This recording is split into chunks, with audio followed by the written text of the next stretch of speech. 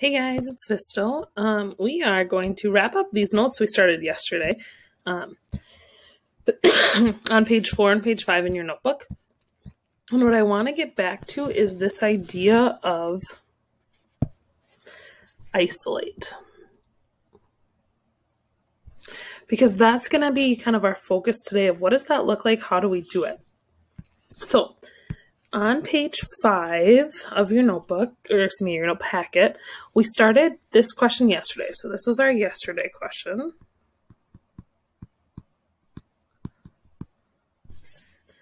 And now we're going to pick up where we left off. So what I want you to do is I want you to look at this question. And when you look at the inside of the absolute value, so I'm going to circle inside those two bars. Those are my absolute value bars. Inside those two bars, is there anything in front or anything after that before the equal sign? And there's not. That means our absolute value is alone. Since it's alone, we can start the process of unlocking it, getting it unlocked, and then solving what we have here for the question. So when we unlock it, remember the whole point of circling that green stuff is that green stuff is going to be used as we solve this question. Because negative 2n plus 6, the absolute value of that equals 6. That means that negative 2n plus 6 is 6 away from 0. So where could it be? It could be at positive 6, and it could be at negative 6. Remember, that's the part that changes. Notice this 2n plus 6 is the same here as it was in the absolute value, and it's the same here. So that doesn't change. Now, when we're looking at that, then it becomes time to solve.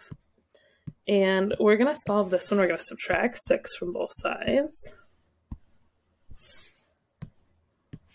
And negative 2n will equal 0, and that's totally fine. And then when we divide both sides,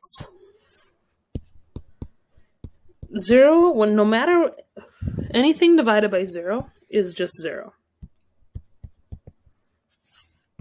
And so then one of our answers is n equals 0. We'll go to the other side. We'll subtract 6 from both sides.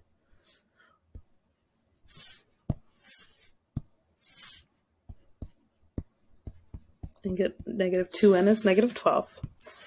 And then we'll finish by dividing. And so n equals positive 6.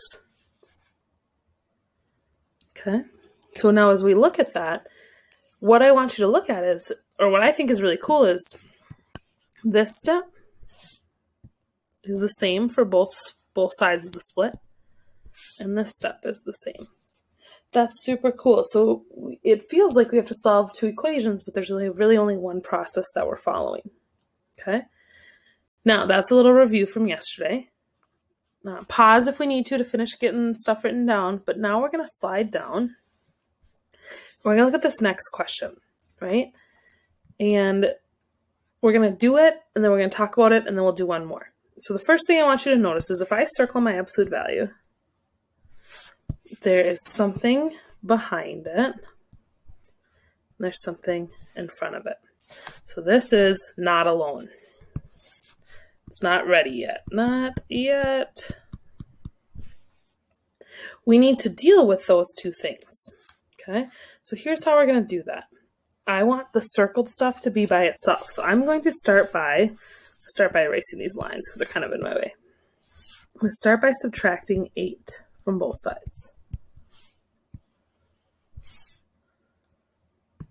So now I've got a 3 in the front, and negative 8x equals 72.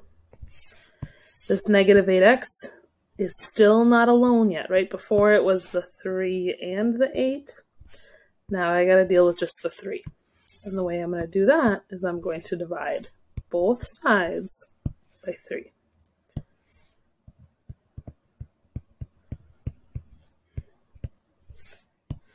Now it's alone. Alone. Yay. That means what? That means we can unlock it. That means we have a negative 8x equals positive 24. Negative 8x equals negative 24.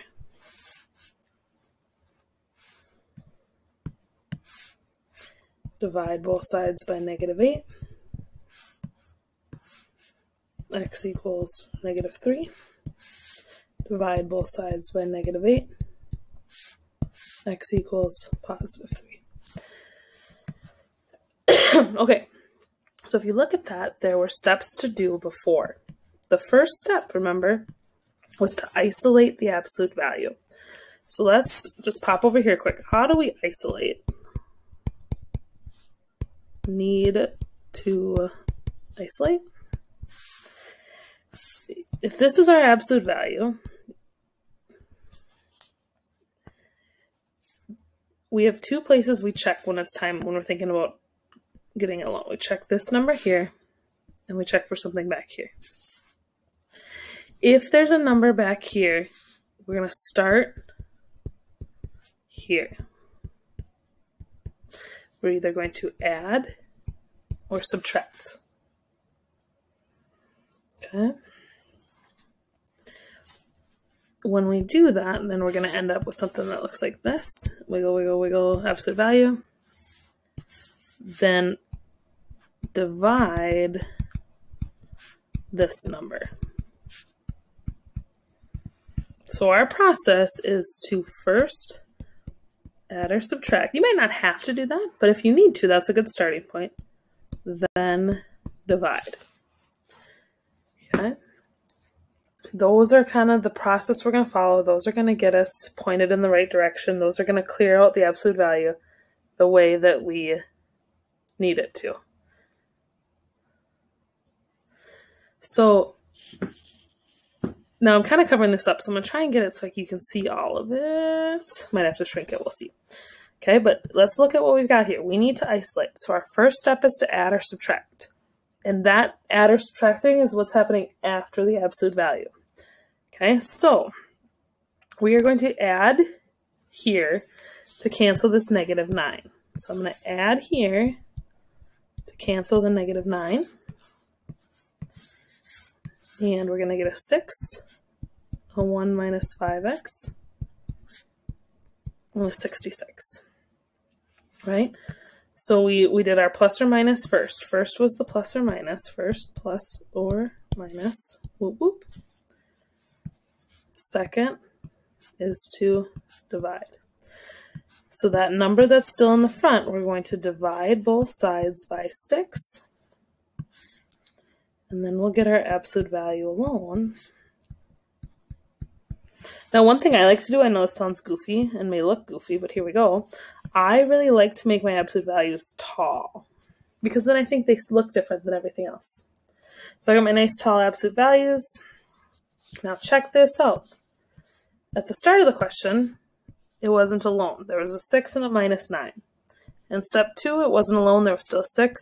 Now it's alone. Now we can unlock it.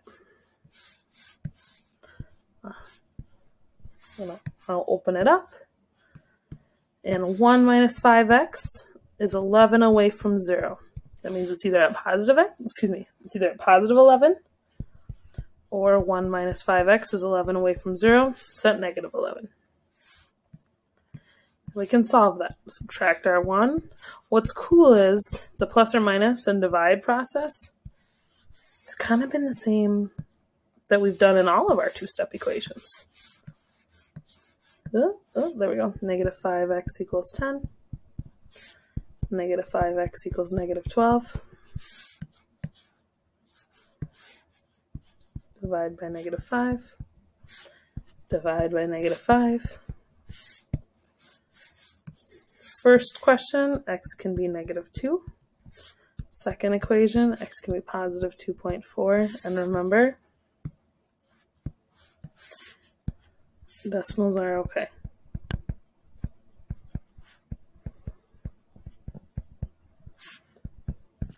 Okay, so that's the added step for when we are going to isolate, right? If we go back here, this is kind of our need to isolate information. If we need to isolate, Our first step is to add or subtract, and our second step is to divide. So those are maybe some good things to remember. You can do this. I believe in you. I'm so excited to see all that you can accomplish. Ready, Freddy, go.